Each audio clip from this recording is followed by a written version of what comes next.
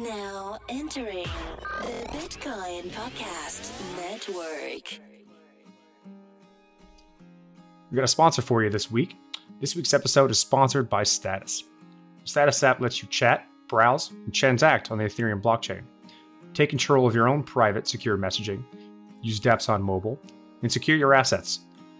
Download the app today where you get your mobile apps or at statusim/get. That's statusim/GET. The Bitcoin Podcast will also be in the TBP channel of the Status app to give out a little SMT and let you play around with its features and start chatting privately today. Enjoy the show.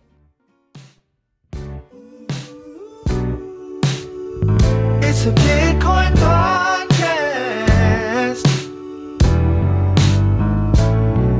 The only one that's making your money is you. Listen to the Bitcoin Podcast.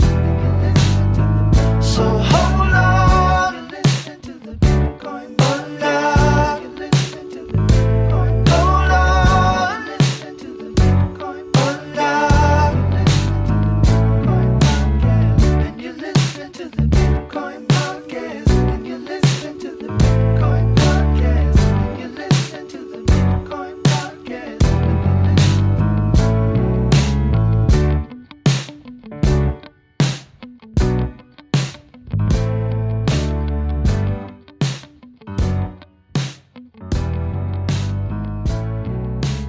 What's up, everyone? Welcome to another week of the Bitcoin Podcast.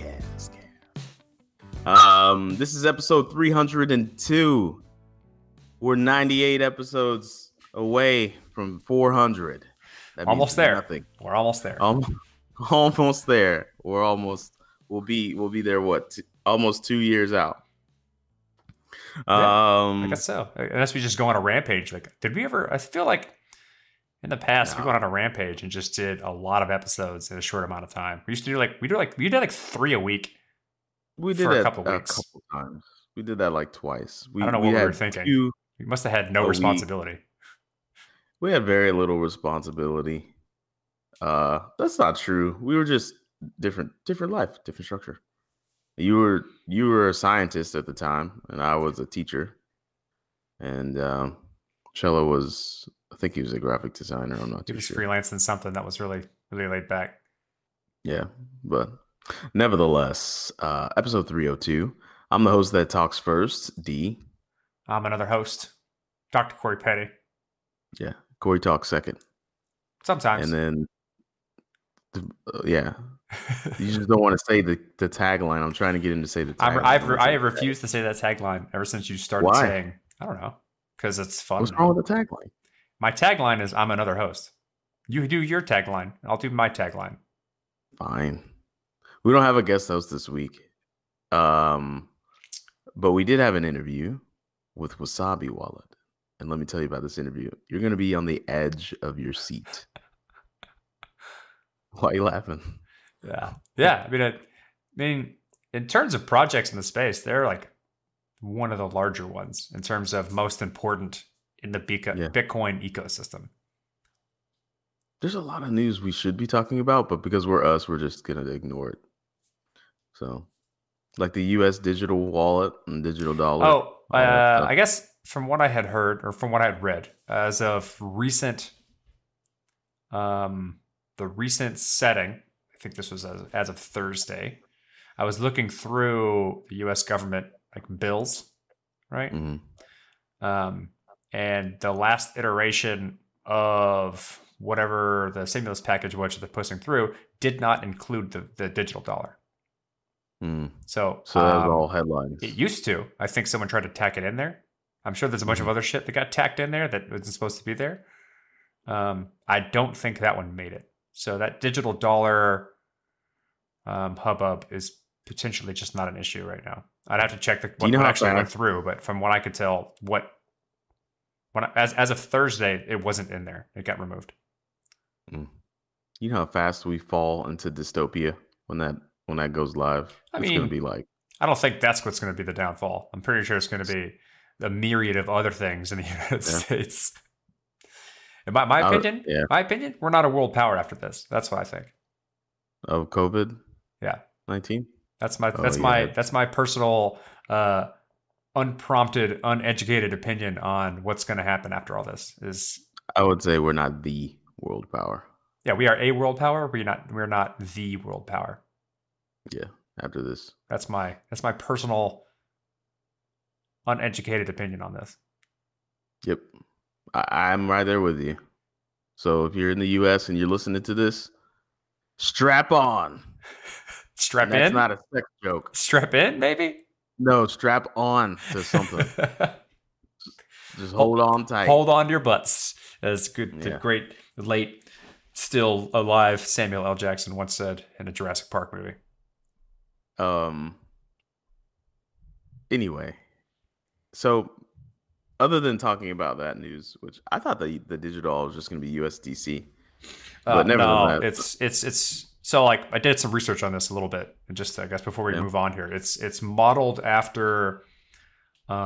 It seems to be, from any information that I could find online, which is sparse, modeled after the I think it's like, forget the acronym, but it's basically like central government digital currency, or like government backed digital currency or some shit like that.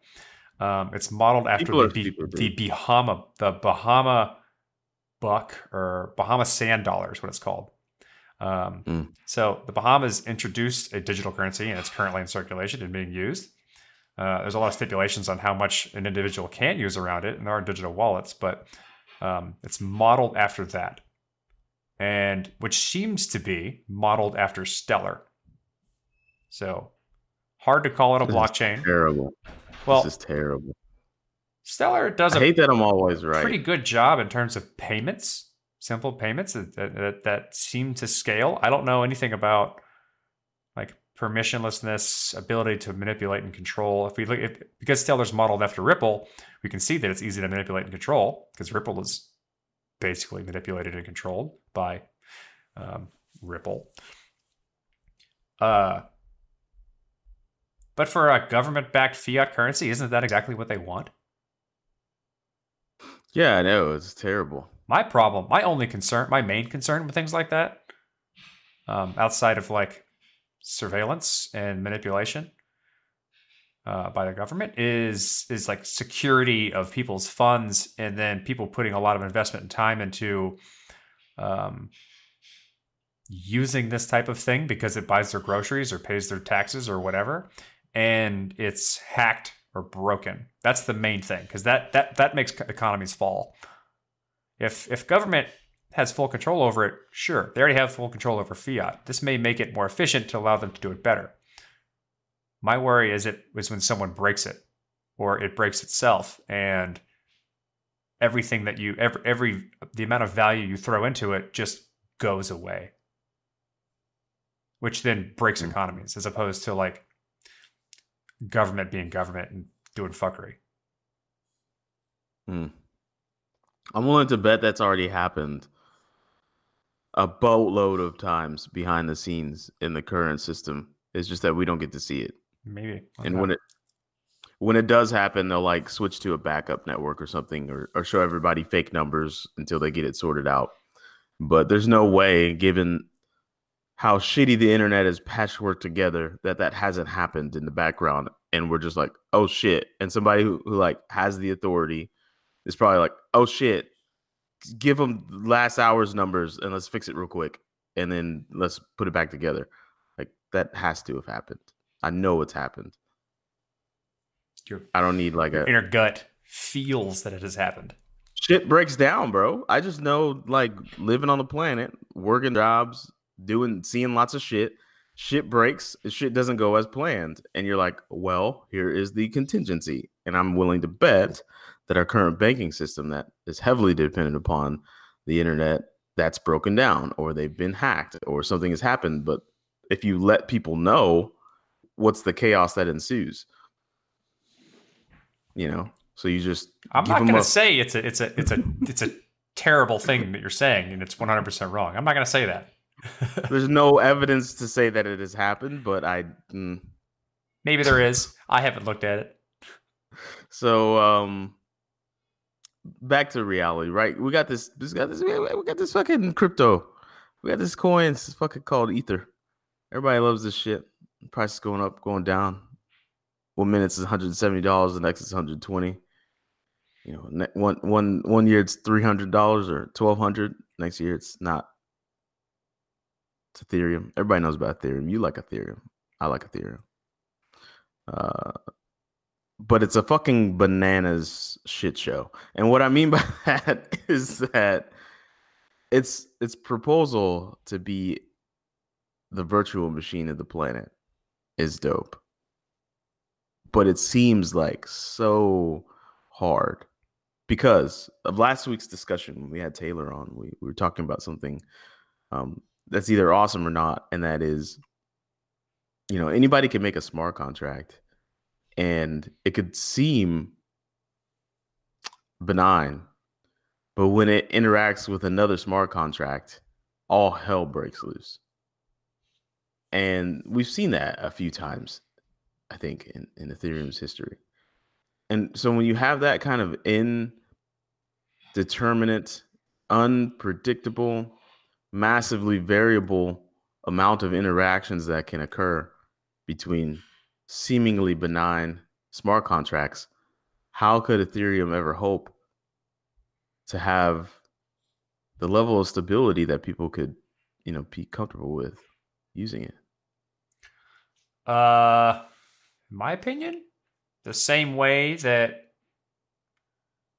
companies and businesses and valuable things gain confidence and security around the internet, right? Like it's not like businesses threw their entire business on the internet and it worked every time from the beginning. It comes with experience and better standards and better understanding and better wisdom around risk modeling and threat modeling. Like if you listen to the conversation we had last week, you'll realize that because of the introduction of new smart contract capabilities that kind of interoperate with other platforms, it wasn't the platform that changed. It was their risk assessment and the assumptions they were making about what was a feasible way, what was feasible for an attacker or person to do. And when you build something, you build it under a given set of assumptions based on how people use that platform at that time, right? Based on what we've seen in the past and what we can think about within our wisdom in the future, we're assuming that the average or the user will only be able to do these things. And that means we're probably okay with any type of threat or risk that's outside of the scope of those assumptions. And what happens with a platform like Ethereum or the internet or any type of like fastly moving technology is what the average user is capable of doing changes rapidly. And if you're not on top of making sure your assumptions and what your threat model is, if you're not on top of how that changes with the current landscape, then you're going to fail. And that happens with any fast-moving technology. Especially when you have when like your funds, like your economy is attached to that technology, like it is with a lot of businesses who run on Ethereum. And so it just moves forward like it would with other technology. In fact, I think it moves forward better and faster precisely because all of your value is captured and inexorably tied to that technology. Like you're more willing to look at your threat model and what risk you have with the things you're using of that platform because it's obvious that your value is associated with it. Whereas as opposed to the internet, like a lot of the damage that's done with being hacked is things you don't necessarily think about until after it's done. Like losing all of your users, losing your social clout, like dropping your database, which ruins a lot of specific pipelines or history or anything like that. Like that's not explicitly money. That's implicitly money through time and effort and lost ability to follow up on things. Whereas like if it's money, if it's value and tokens and stuff like that, it's just gone. And it's so you're more willing to like keep track of these things. But because we're so early, in my opinion, like we haven't built the standards and wisdom and tools to allow people to do appropriate threat modeling or risk assessment or track these things. Yeah. I think that overall the people that are building in crypto now, it's just too much ADD. It's just like every year there's a new hot thing. And it's like, I get it. That's cute. That's the way that the tech, I guess the tech sector got its claim to fame is move fast and break things and don't apologize and make cool, cute shit and cats. Yeah, I'd say that's true. And we're all tech enthusiasts, right? And at a certain point, it's like, hey, don't stop doing that fucking dumb shit. Like people with this stuff with money and with something that could be as valuable as a global virtual machine, stop it. Stop doing the dumb shit. Focus on core infrastructure as an entire community. And then those people that have the affinity to do the cool, nifty shit with cats and weird games, then bring them back in. Come back into the fold. You'll always need interest. You'll need like people who are willing to throw money at interesting projects, even if all of those people are tech enthusiasts. Like you need people to come in adoption and in as many forms as you can. The focus, and I agree, the focus should be infrastructure, scale, etc. That's where the focus should be. But like you still need to like try and solve all the other problems simultaneously. That shouldn't be the main focus. Because you can't just like, who are you building infrastructure for if there's no users? I don't know. Ask China. They literally build highways with no people living there, just in the hopes that one day it gets out there and it's a good thing we built this highway. I don't think that's how they do it. But dude, there's like whole giant cities in mainland China that are just empty, and they're like, we'll get there someday. Like they're built. Like we're gonna put people in them, but not anytime soon. We got about 10 more years of fucking left to do before those cities get people in them. I would like some sourcing on that one. Okay, let me send me a source. The empty Chinese cities. In the meantime, the interview is pretty long, so why don't we go into it and me and you can talk about empty Chinese cities afterwards, or if the audience knows about this type of stuff, hop in the Slack and inform both me and D who's right about this type of stuff. They're called ghost cities. It's like China, under-occupied developments in China. They use it to stimulate their economy. China cheats. Okay, China's government cheats at a lot of things. They use this to stimulate their economy and build a bunch of giant cities, and they say they're going to stick people there, but then they never do. So basically, people funnel funds into their economy thinking they're going to get an ROI on them doing all this construction work and building all this stuff, and nothing ever happens from it. So they end up taking everyone's money and paying them back in Chinese money and then debasing their currency so they pay them back with air. Nobody likes China. Nobody likes how they operate. Throwing bangers out there today, T. That's just what they do. Like, I don't understand.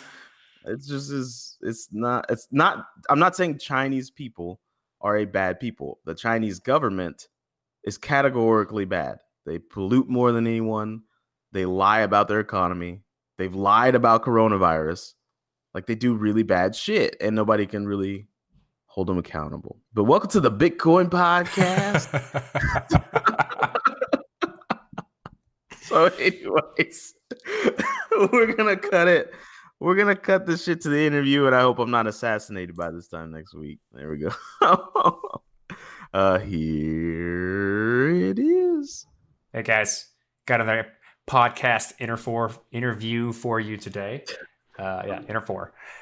So today we're going to talk about Wasabi Wallet, like the P, I guess. We'll get into maybe why it's called that. But We've got Lucas and David with us with the Wasabi Wallet team. Why don't y'all do the normal thing? Give us a quick introduction as to kind of who you are, what you do, and how you got kind of introduced into this industry. Yes, thank you for having me here. I'm David Molnár. I'm a software engineer, and currently I'm working for Wasabi Wallet as a CTO. But yeah, basically I'm coding a lot and coordinating the things and the features what will get into the wallet. Nice. Very nice. How about you, Lucas? Break us off. Hi, well, I'm Lucas. I'm a lead developer of Wasabi Wallet. I'm a software engineer too, and started building the Wasabi Wallet with Adam Fixor since the beginning, basically. And well, that's all. But I'm coding a lot too. Dope. I guess my first question is gonna have to be, why the name Wasabi, and how spicy are you? Like, I need to know, well, where'd you come up with that name? I like it, but that's because I like wasabi, but I don't think it's related. So hook me up. Go on, Lucas. You might know it better. Okay. Okay. Initially, Wasabi started with the hidden wallet. That is a really bad name because it's something dark there. So the name was not okay. So we changed that to the magical crypto wallet, because basically we didn't find any name worse than that. So basically that was the idea. And finally we say, okay, no, why? Adam likes a lot this culture from the Japanese culture, the Chinese culture. So what about Wasabi Wallet? Well, it was okay. In fact, it was Wallet Wasabi at the beginning. It's ugly too, but now everybody finally found the best name, that is just Wasabi. I like Wasabi. So it's just for alliteration's sake? Because if so, that's powerful, and I commend you. Sure. Yes, and it's an SPC wallet, basically. That's another way to put it. Yeah, so like before we start, I have a bunch of, I guess, more technical things, but like first off, I gotta say, y'all's wallet is probably the best wallet in all of Bitcoin, based on being able to introduce advanced features into the wallet and a lot of control and still usability. So hats off to that. You want to give a quick intro, David, on like what Wasabi Wallet is and kind of what the whole shtick behind it is? Yeah, sure. Just a few words back to the naming, that it is, as far as I know, it is wasabi because people likes to eat, and it is a good marketing if you name your product about food. That was another reason. You sold D, so I guess that works. Yeah, there is making fried chicken wallet tomorrow. You guys are done. It's a wrap. Yeah, or for example, bread wallet, right? Mm-hmm. Yeah. Oh, shit. I didn't even think about that. That's slick, my homie. I like that. Okay. So about Wasabi. So you mentioned that probably that is one of the most powerful wallet. Yes, on desktop. So basically it's a desktop wallet. So yes, I guess it's one of the best wallet right now if you are thinking in desktop. It's cross-platform, so you can install on Linux, Macintosh, and Windows too. And the most important feature is privacy in the wallet. So it will try to use the best and the most edge privacy technologies during you create and transactions and for every other stuff. And the second most important thing is that it's very easy to use. So just to mention one, for example, if you want to have a full node, you just press a button there to turn it on, and there you go, without doing anything else. Or just to mention another one, to use the Tor anonymity network, you do not have to do anything. It is on by default in the wallet. So briefly, those two are the main functions, main concerns there. There's a lot of like functionality in there that, do you feel like you're appropriately poised to handle what could be considered an onslaught of like new users? Or are you just touting very proudly that if you're new to this whole crypto thing, you probably shouldn't be messing around with our wallet? Just go to Coinbase or something. Sorry, what do you mean? What I mean by that is, my name's Jessica Rabbit. I'm walking around on the street. I just hear about Bitcoin. Am I gonna need Tor? Am I gonna need these advanced features, these things that are very intimate with like early adopters, privacy-minded people? But is Jessica Rabbit, who basically just cares about, I don't know, if her cafe has cream on the top or not. I'm generalizing a whole group of people. I'm sorry, Jessica's out there. But is this going to appeal to Jessica? God damn it. Yeah, I understand the question. Probably not. Jessica won't use Wasabi wallet because sorry, because she has an iPhone only, and we are not supporting mobile. But simple explanation. We are not spending any on marketing. Instead, we are spending time and money and brain power on educating people how to be private in Bitcoin. So, for example, we have a very good site, docs.wasabiwallet.io, which is maintained by Max Hillebrand, Riccardo Mazzutti, and a few other very good guys. And this become a lexicon, if I can say so. It is growing all the time, and there is a lot of there are a lot of information there. And also we try to be there on every conference, Bitcoin conference, and speaking about privacy, fungibility, why it is very important to take care about this. And you know, when things happening like,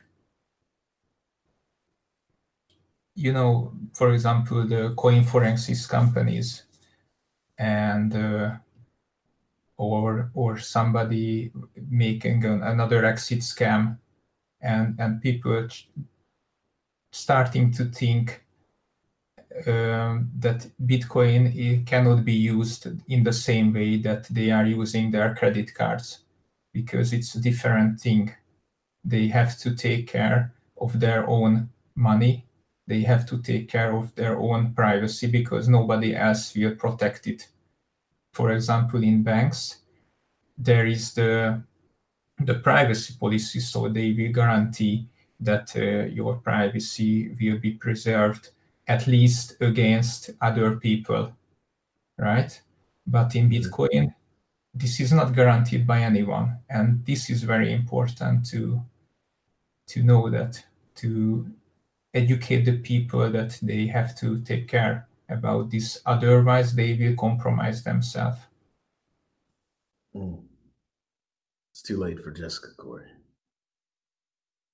Yeah, it's definitely, I mean, it might be too late for Jessica. And I guess that's part of the problem of the technology as a whole. I mean, we have, I guess, middle solutions like custodial things and things like that, but they don't take advantage of any of the benefits that Bitcoiners are created for in the first place. The problem there is, like, I guess I got two questions here, and they kind of feed into each other.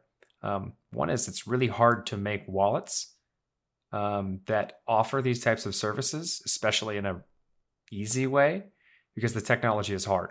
Like, is that why most wallets don't have these features? Because you don't think they really understand how you should be using this stuff, or even just have the capability of offering up the service? And two, like, even if you have a lot of wallets using services that like the more advanced services that Bitcoin can offer, how do you educate a larger group of audiences about all of those things, right? It's hard to teach people to care about this stuff when their intuition for taking advantage of their own secrets just doesn't exist. Okay. I want to answer the second question and also a bit the previous question too, because I think our part are more or less the same, about education and how different users value privacy. Wasabi is a meme for a goal. So yeah, we have some users. We love the users that say, "Hey, I love Wasabi because Wasabi is cool." But yeah, I like to hear that. But we want to help people, providing the tools for achieving the privacy. And the only way you understand that you need Wasabi, if you need it, is because you know about privacy, you know how the technology works, you understand the consequences of the way you operate in the system. Yeah, so because you cannot value those things that you don't understand. So the first goal for us is educate people, because the result is in privacy for our users and other people that are not our users that also gain privacy indirectly, is with the tools, yes, but then with the knowledge first. So basically, that is why it's important for us to educate people with documentation, videos, these kinds of with people like you that help us to spread the word, right? Well, that's why we're so obsessed with education. I'll talk to you a little bit about our sponsor of the show this week, Status. And today I want to call out the many listeners who are building dApps on Ethereum to tell you how to get your dApp in the hands of all the Status app users. Status app itself is a mobile Web3, lets you chat, browse, and transact. There's a lot of cool things about the Status app. Right now, let's talk about the dApp Explorer. Status app uses dap.ps, that's referred to as dApps, as an on-ramp to use Ethereum dApps on mobile. Maybe you've heard about DeFi, want to check out KyberSwap or DeFi Zap. We'll get some S&T and F, load it up in your Status wallet, and use dap.ps to get DeFi on mobile. Take your decentralized, permissionless finance with you. Already, we're seeing tons of excitement around mobile dApps in Web3. If you've got a dApp, head to dap.ps, check it out, follow the instructions for staking, and get your dApp ranked and featured, or email stake@dap.ps for more information. What's really neat about the Status app dApp Explorer is that it automatically creates a social channel for your dApp. So you've got a place where Status app users can find and use your dApp, but also you've got the built-in private and secure chat functionality to build a community, do Q&A, FAQ, support, or even meme building. What's that you say? You're not a dApp developer? Why not? Status has a suite of developer tools to get you started building, testing, and deploying Web3 dApps with Embark.io. You know, you see projects that raised a bunch of money in their ICO in 2017, and then nothing. Some crappy wallet, maybe some marketing partnerships, but Status is shipping consumer products, dev tools, and fixing Ethereum and basic peer-to-peer networking and communication protocols. The team is legit. I'm on it. Decentralized and open source. Check out everything they're up to at thestatusnetwork.com or start with the Status app at statusim.com. status.im/get. That's status.im/GET. Back to the show. Before you move on to that next one, I'm going to say I was looking at your doc site the other day, and you have like a belt system associated with it. After you answer, go into like what that is. I want to know what this belt system is. Just a few words to the previous question, which was why they will use or the Wasabi wallet. Now we are getting to a level, as far as as my intuition says, that people just, like Lucas said, I heard about Wasabi, I heard about coin joining is a good thing, I want to have preserve my privacy, and basically that's it, because Wasabi is so easy to use. He or she just have the software and use it, and they don't need to care about the technology, how it is working, why it is like that. They just install the wallet, and because they heard about Wasabi, that it is very private and it is good for your privacy, they just use it, and that's it. And because when the word privacy rings the bell, then somebody will say, well, okay, use Wasabi wallet, or yeah, and that's it. So I guess touch on that, like that education tip. I like that it's a tenet of how you do business. Is educating the end user on why it's valuable to use the Wasabi wallet. What would be the MO? What's the main thing in that education that you're trying to get across to these end users?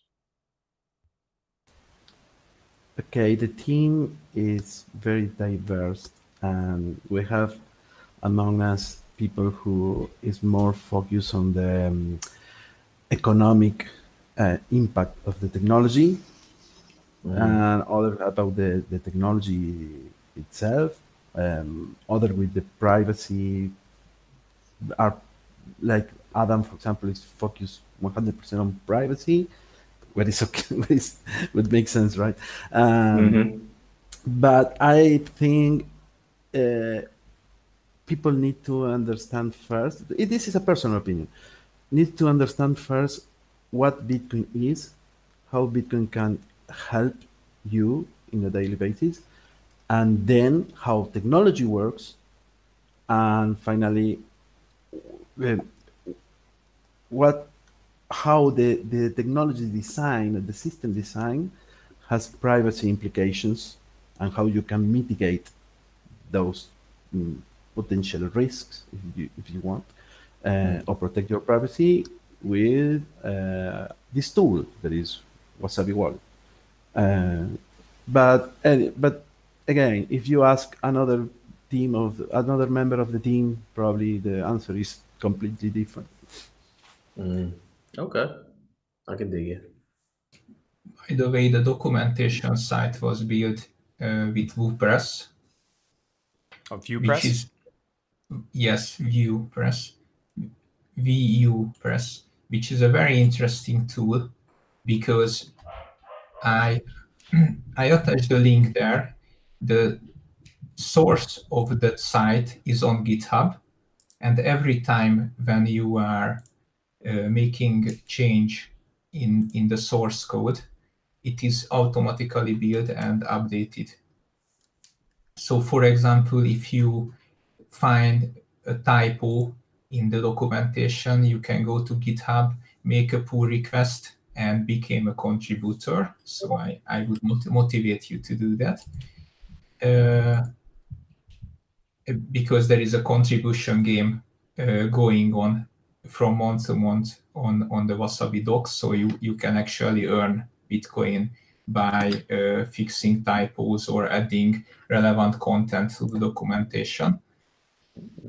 So if your pull request merged, then the website automatically updates itself. It's very, very good.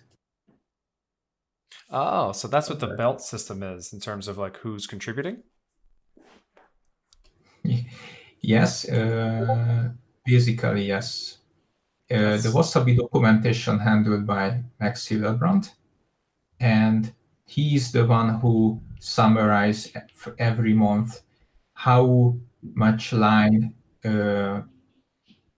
added and deleted by who, and a specific amount of Bitcoin spread to those people. So yeah, it's the bad system is another thing. It is related in a way that if you contribute to Wasabi wallet in some way, for example, with a tutorial video, and it is very, very good video, then we will give you a white belt or something like that. All right, so you got a bounty It's the going dojo. on. Yeah, that's pretty You can sweet. dig it. So I want to ask a few more. I want to ask more of like some technical questions here before we spend too much time on the belt system. Although it's awesome, and I definitely recommend people go and check it out and contribute, because quality resources of advanced topics and handling this type of stuff are few and far between.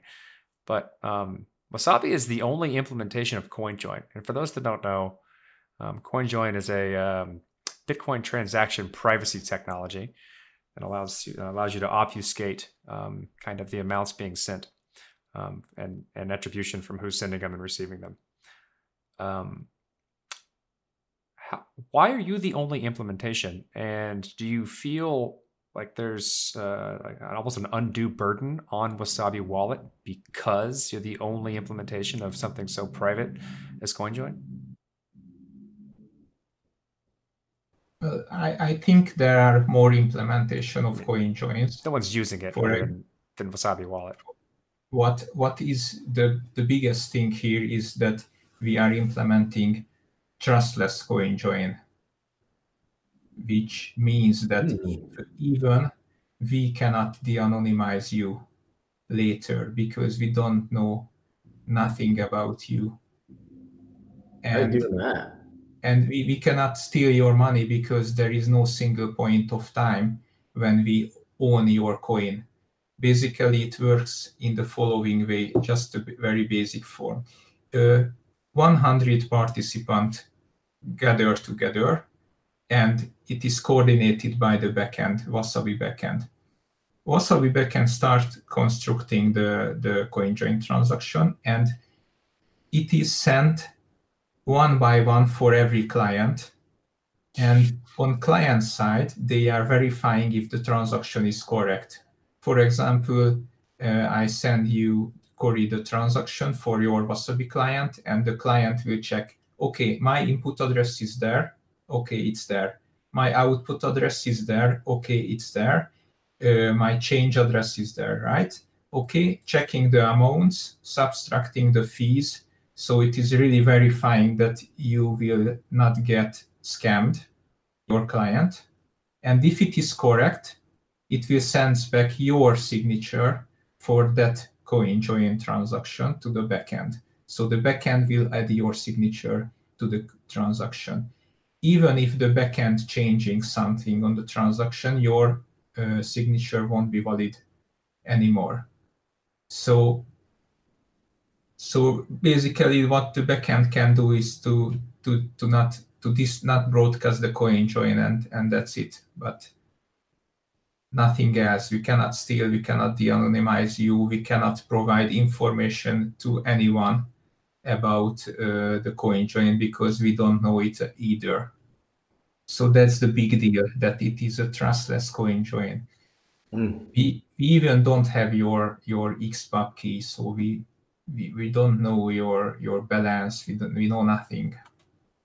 That's the point. And to implement this in a way that it even cannot be DOS attacked, that's even more harder. Yeah, but Lucas can say more about this because he was one of the main participant at that time who was implemented this. No, but basically, I think the idea is clear. The service of CoinJoin works in that way. But I want to take the opportunity to answer a previous question, more or less related, about the complexity of the wallet. I think today the developing a wallet is a bit harder probably than before, and especially now, this kind of wallets like Wasabi wallet that doesn't trust on any third-party server, because the wallet has to be capable of calculating your balance and discovering your transactions directly from the blockchain without having the blockchain. So and not only that, Wasabi requests blocks from the peer-to-peer Bitcoin network based on what we call client filters that are like a summary of the addresses contained in every block. So Wasabi checks the compact filters. If the compact filter that we are checking says, yes, we have an address here, we then request the block to the peer-to-peer network and parse the block and analyze or process the transactions in that block. So it is from the technical point of view, not from the user point of view, but from the developer's point of view, it's a complex wallet, yes, because we cannot trust on anyone. In fact, we cannot trust on the third-party nodes, and that's why we have implemented a lot of checks and validations, and now we are switching to make Wasabi work with your own local Bitcoin node that is the best from the not from the privacy point of view, because Wasabi provides a very high level of privacy. But yes, the good part is that now you don't need to trust on a third party node. You have your own node, and so you are sure that the transactions that you are receiving and processing are valid, right? So yeah, I think it's more complex. Okay. Yes, Lucas got the point. Just I want to make a very quick example. For example, about client-side filtering. I think that was a very, very big idea there. Okay, so you have a light wallet, right? Wasabi, we can say Wasabi is a light wallet because it consumes 300 or 400 megabytes on your computer. So it not having the blockchain on your hard disk. So what's the idea? Usually client side, light wallets, just asking a third party server, okay, give me my balance, right? And the third party server has the blockchain data and calculates everything. What's the problem with that? The problem is that they know everything about you, right? So they can leak the data or get hacked or whatever. If you know the data, then this can happen, right? So it's better to not know it. Okay, what's the second thing? The second thing is when you are asking random nodes, okay, what is my balance? But if that node, and we know that there are a lot of nodes which is controlled by surveillance companies and this kind of stuff. So if you bump into that node and asking, okay, what's the balance on this address? And what's the balance on that address? And what's the balance on those address? So they can collect these data together and figure out your wallet cluster. So that's not good either. So what can you do? With client-side filtering, Wasabi is not asking for a specific address, but it can determine which block contains your transaction. So instead of getting the balance of a specific address, it will query the whole block which contains your transaction. So the node will only know that one of those transactions, which was on that block, in that block, is yours. But every block contains 2,000 or 3,000 transactions, so that's not a big information there. So that's the fantastic idea with client-side filtering, that you can have a light wallet feeling without compromising your privacy. Yeah, I mean, I can't stress this enough when it comes to the proliferation of using third-party services for incredibly private things. Like an analogy that I kind of want to say is like, imagine if I was doing a bunch of things that I was concerned with my privacy about, and I do them all in my home, and I get it all wrapped up in this nice little package. Sex stuff. Sure, yeah, sex stuff. That's what we're doing. I'm doing a whole bunch of sex stuff, Okay. right? And I don't want to tell people about this. I just want to do it myself. I want to keep it to myself, and then go about my business, and no one has to know, right? No one needs to know. Everybody is doing that. Yeah. So he knows. Okay. Everyone's doing it. But if I feel ashamed, I don't want to tell people about it. I just keep it to myself. And so imagine I built this awesome sex dungeon in my house. We're just gonna keep going with this analogy, and it's everything that's this weird sex stuff stays in this sex dungeon. It never leaves, right? But imagine if I built this awesome thing, but the only way that I could perform things is I had to go to my neighbor and tell him what I want to go do.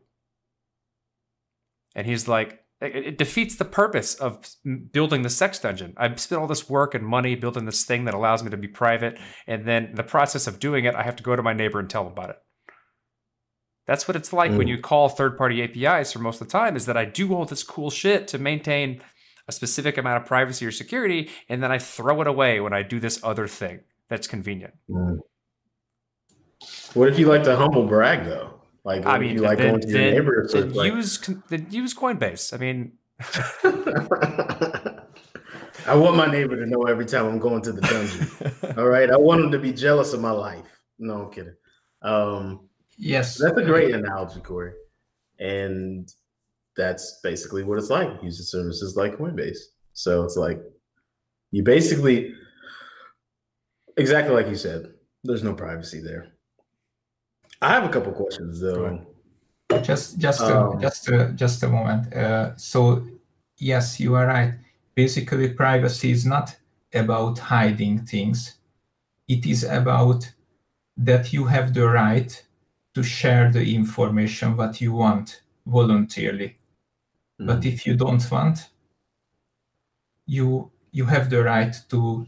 It's not about hiding. It's about protecting your right to have your own stuff behind the wall, right? It's like the door in on your house, right? You can invite people, you can open it if you want, but if you want, you can close it. Yeah, even vampires understand that to be invited in. So governments need to get with the fucking program. But anyways, I got questions, right? Speaking of governments, and what if I'm a government and I don't like Wasabi Wallet? I don't like what you guys are about. If I go and I shut down Wasabi Wallet with my guns, is that going to harm your end users? I'm assuming no, because like you said, CoinJoin isn't something that you guys own. It's something that you guys do. But what would happen to everyone who relies on Wasabi Wallet right now to use their crypto?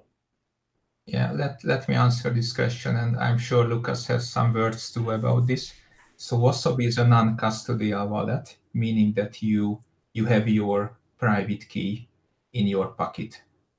So even if they closing us, the first thing is that you can recover your wallet anytime, for example, in Electrum, and you get back the control.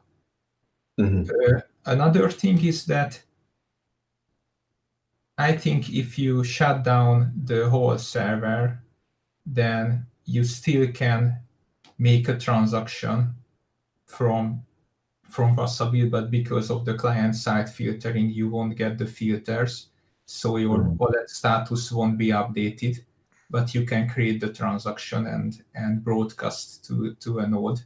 So I think it would partially working still, but anyway, if you have the recovery words, and you will get it when you are generating a wallet in Wasabi, you will be noticed that to write down those words.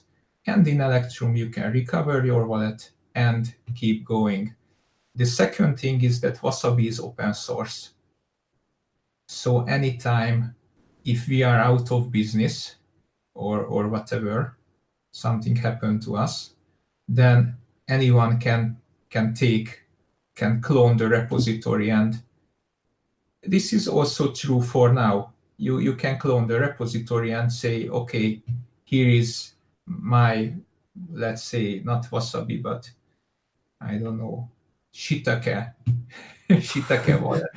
And there you go, and my service is better, and use this.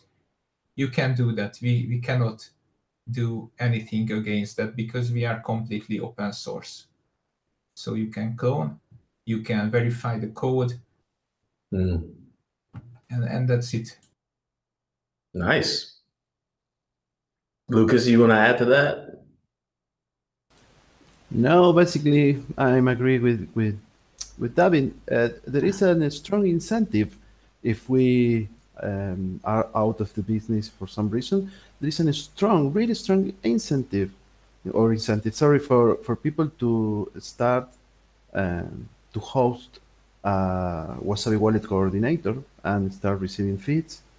The only thing that you have to say is convince enough users to go to the config file and replace the old URL by your own URL, so people will start using your own hosted Wasabi wallet. So, in fact, I think it could be a very, very bad idea to shut down Wasabi wallet, because that could result in multiple more hidden Wasabi wallets. I mean, everybody knows where we are, right? Because it's a company, but Wasabi wallet is designed to work against a Tor hiding service. So it could result in a proliferation of many other Wasabi wallets, or at least coordinators. Yes. So I think it's a bad idea. I got 2 lightning questions, Corey, and then I'll pass you the rock. You know I'm waiting. Okay. Are you guys familiar with lightning rounds, like from game shows? Like I'll ask a question and you can basically just say yes or no. It's like a lightning quick answer. Sorry, familiar with what? All right. I'm going to ask a question, but you can only answer yes or no. It's like a lightning round. That's what we have in our game shows. It's like you can only answer yes or no. Okay. All right. If you guys were to start manufacturing out of the box full Bitcoin nodes, would you call them bento boxes? No. All right. Next question. If you did decide to make a light wallet for the mobile, would you call it Hibachi Shrimp Wallet? Lucas, this is your... No. Okay. All right. On to you, Corey. It's All on right. to you. D is no longer the marketer for Wasabi Wallet. You can see that's going to happen. Yeah, I got a couple more. I guess the obvious one, and I kind of know the answer here, but it's I want to hear your perspective on it, considering I make a private and secure wallet on Ethereum. Why not mobile? Why don't you have a mobile implementation? What's the problem here? Can't call it Hibachi Shrimp. Sorry. Okay. The problem with mobile, and Wasabi is that you cannot guarantee the same level of privacy that we have now, right? Because, for example, Wasabi wallet is a light wallet, but that requires to download blocks. Yes, so in my computer I have, I don't know how, probably a couple of gigabytes of blocks. That's a bit harder. I mean, you can download blocks in mobile, but the bandwidth is a lot. I'm going to tell Also, you. you have. I'm going to tell you from experience.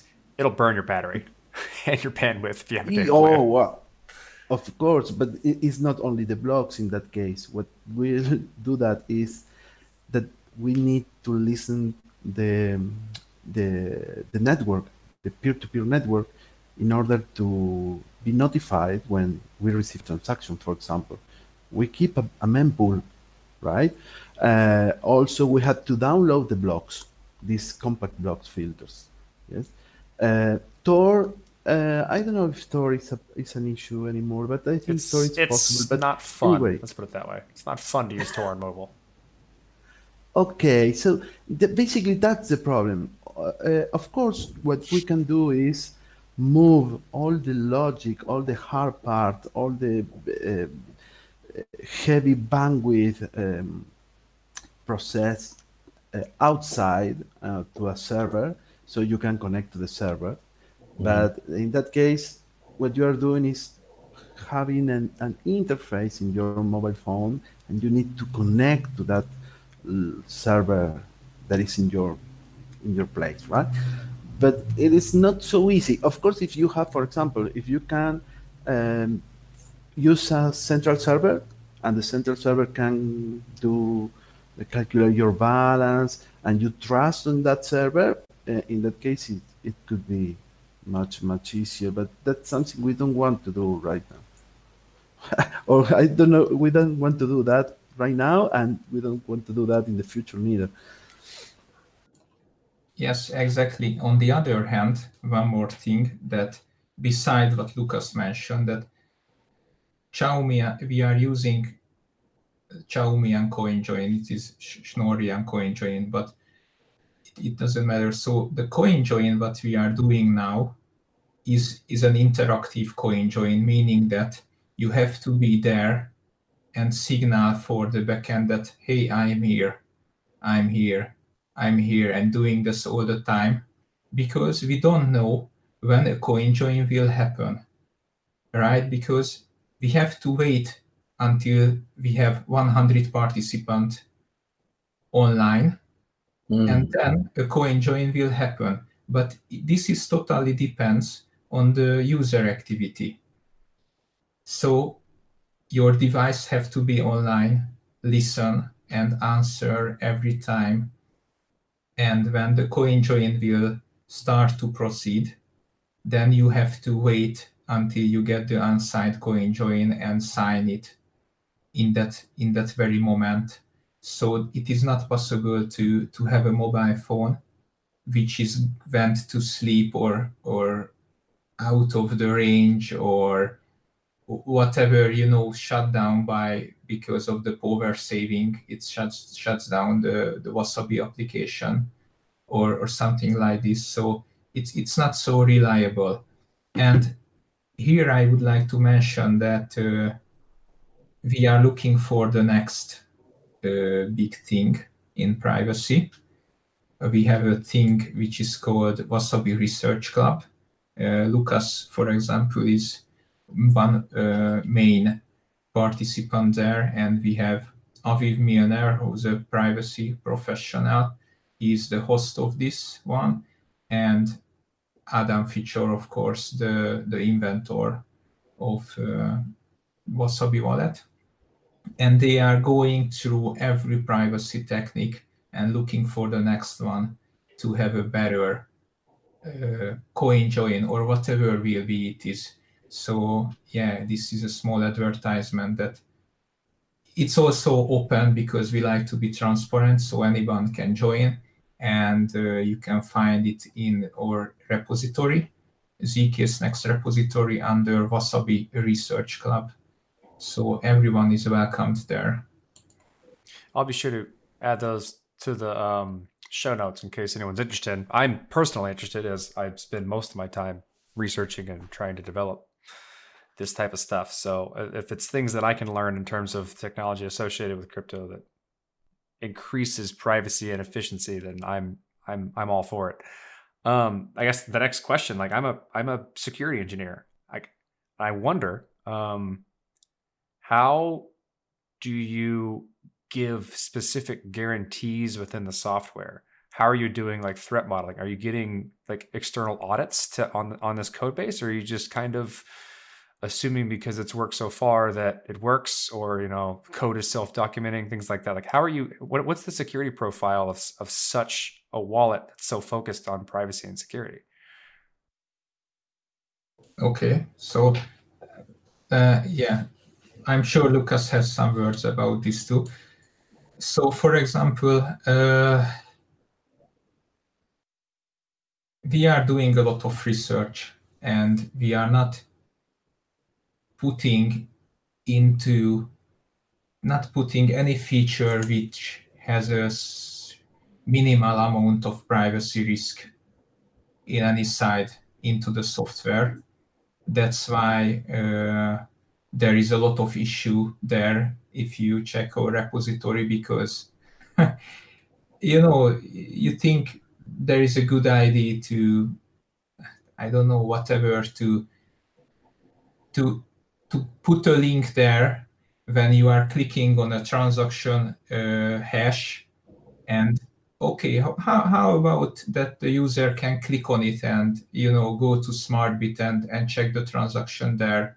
And why are you not doing this? Because it was so easy to click on that link, and the browser pops up, and there you go, your block explorer is there, right? It's a good feature, but we are not allowing these kind of features, because this means that from that computer you will open a website on the ClearNet, which is obviously not a good privacy deal. So yeah, we are discussing these kind of feature requests among the team, and the conversation is open because the repository is open. So we have a lot of contributors, and they are really watching those things, and they are not letting, and we neither letting these features to get into the software. Also, we have a very strict code review policy and contributing policy. So yeah, you can open issues there. You can have IDs. You can start discussions, but if your feature has privacy concerns, then it probably will denied. Lucas, you agree? Yes, that's basically, it's an open source project. We have received multiple reviews from very well-known people in the community. In fact, I remember 2 reports of ways to manipulate the fees in order to fool the clients, in order to sign a transaction that could be not valid, and we fixed that, and multiple others. For example, about the cryptography, for example, we implemented the Schnorr blinding signatures. Jonas Nick give us a hand with that, because he said, hey, listen, if you implement this in this way, be careful, because it could be a possible attack, Wagner attack, if you reuse the same key for the signer, for example.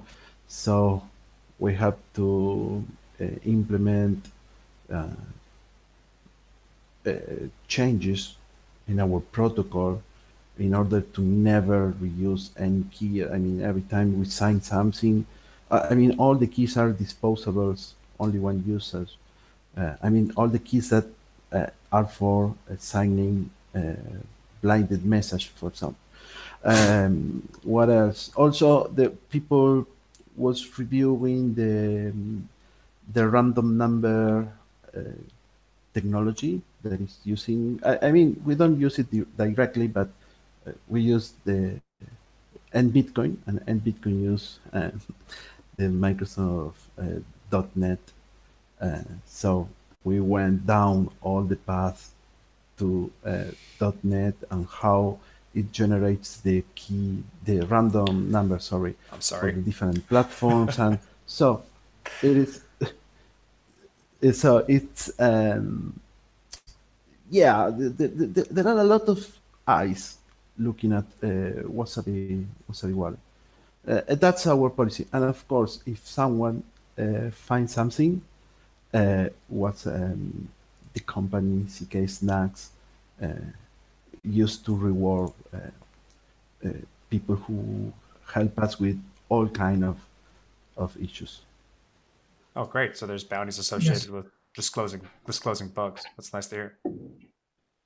Yes, exactly. Yes, of course. Yeah, Uh, that was the belt program, I thought. No, that's Isn't that the just bounty? that's just part of like contributing to the documentation center of like education. Ah, okay. Well, Sorry, I got my wires that crossed. is what is written, right? So you know that if you write help with documentation, you will be paid, right?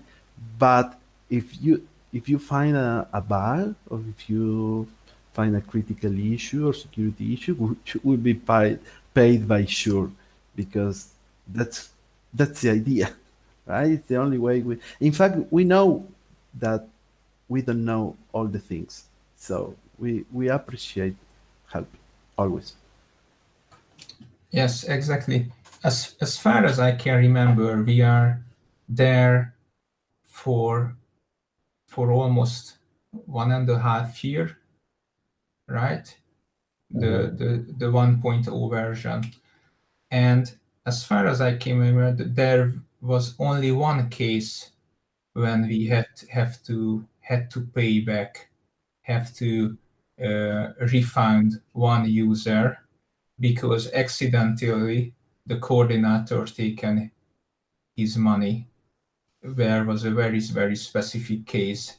What he did is to run multiple instances of Wasabi wallet on the same computer with the same wallet. So he made a very specific. This is not a standard use case. So we was not prepared for that, and there was a very, very bad timing there, and accidentally the coordinator taken one of his coins. So at the end we figured out this thing. I also wrote a Medium article about that, but we refunded him. But since then we fixed the bug, of course, and put warnings to not running more instances on the same wallet on the same computer in the same time and start joining.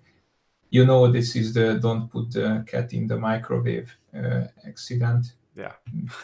See? Why are you doing this? Now we have to explicitly tell you not to do this. You shouldn't be doing it in the first Yeah. place. But since then we didn't have to. We haven't had to do any these kind of things.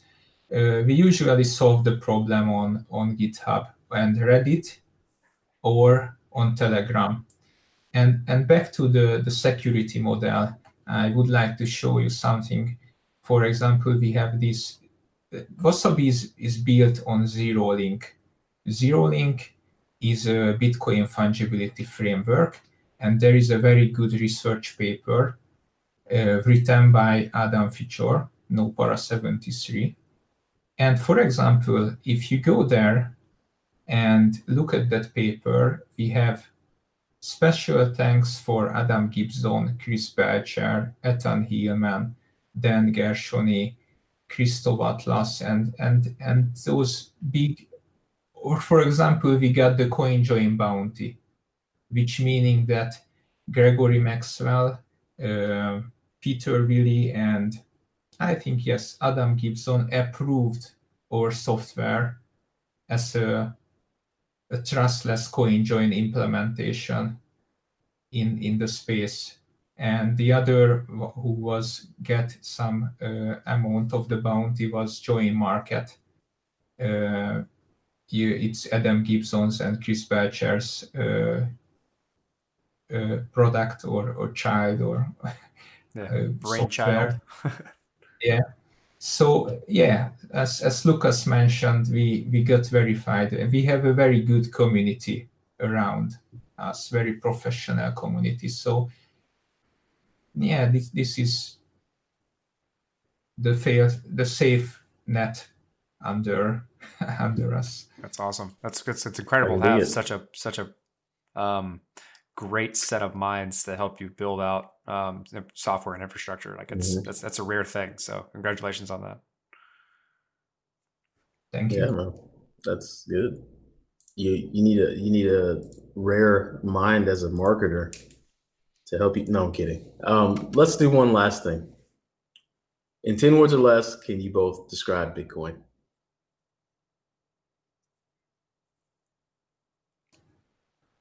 You each get 10 words, by the way. You don't have to share the 10. Describe Bitcoin in 10 words. Yeah, or less. Lucas, you can start. Free market money. Oh, you went 3. Good luck. Money. Good luck, David. Is that flea market money or free market? Flea market money. No, I'm kidding. Free market money. Okay. Yeah, free market money. Your turn, David. But 3 words is kind of short. I don't know. Decentralized trust. Ooh, checkmate, sir. You just got one-upped, Lucas. That's what we call one-upped. Okay, yeah. All right, guys. Free market money. Yeah, free market money, decentralized trust. Both outstanding answers. So how do people get a hold of you? Where do I reach out? What's the website? Let them know. Yeah, the main website is wasabiwallet.io, where you can download the software, get some basic information, and probably some links to our other site, for example, our GitHub repository or the Twitter. On the Twitter, we are posting the new features, and with the next release, we will have many very good features. For example, multi-wallet support, which means that you can open more wallet in one instance, and you can coin join into another wallet, for example, into your cold card. When you reach the specific anonymity set, with the next coin join, Wasabi will automatically put the code, your other wallet output address there, so it will be automatically sent within a coin join to another wallet. Okay, that was just a teaser there because now it is only in the daemon mode, but sooner or later it will get into the UI too. So yes, so Twitter, Reddit. We have a Reddit site and Telegram. Did I forget something, Lucas? No, that in Telegram they can find us or one of our impersonators. There are many, so be careful in Telegram. Good deal. Well, thank you guys for. You got another one? Yeah, just one more thing, that we have a lot of contribution game. So I really would like to invite anyone to contribute, because, for example, now we have an art game. Anyone who produces some art related to Wasabi Wallet will get some sets. 10 million sets Satoshis will be distributed during this game. So I would like to incentive the people with art skills to contribute on this game. And the other thing is that many Wasabi team member was hired after contribution game. So if you want to become a team member, then come contribute, and probably you will get into the team. So Nice. yeah, Well- come contribute. David, Lucas, thank you very much for swinging by the Bitcoin podcast. And thank you for what you do. CoinJoin is something that you guys can put your stake in. I know you don't want to say that, but most people, if they're using CoinJoin, it's because of you guys. So hats off to you. Yeah, thank you for coming by. We are appreciating that. Thank you for having me. Goodbye. Thank you for having us. Bye bye.